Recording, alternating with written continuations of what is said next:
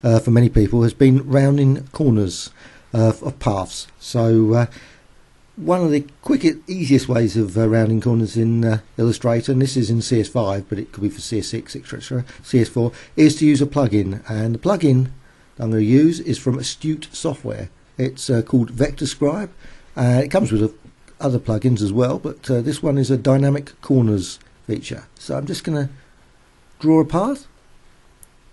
It's just a path there. And I'm just going to go to the plugin. And there's the plugin. So dynamic corners comes up with a little panel. You actually have to go to the window to actually bring it up. So VectorScribe corner panels there.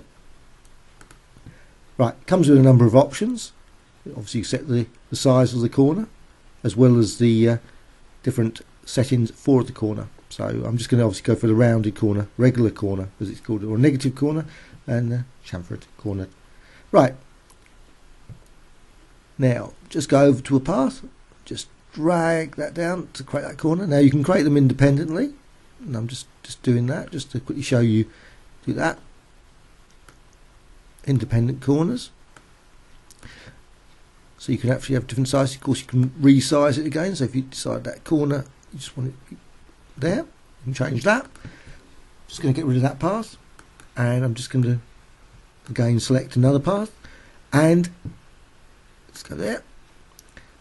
You can actually do the whole lot in one go if you wish. You can just go select one corner, so you set that sort of to the right size. You can of course keep modifying it if you wish, then apply to selection, and then it applies it to the entire selection there, full four corners.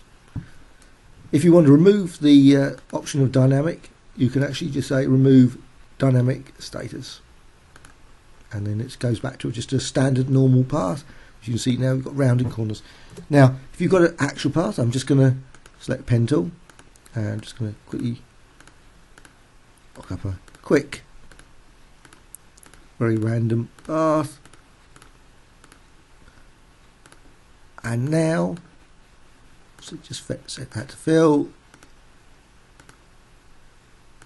set colour, set the size a bit so you can see it, and now go to the corner, and you can then set the size of the corner there.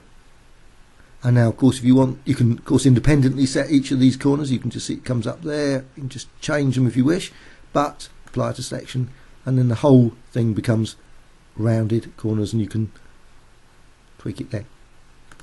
Remove dynamic status again, so you've got a rounded line. Very quick and easy way of doing rounded corners.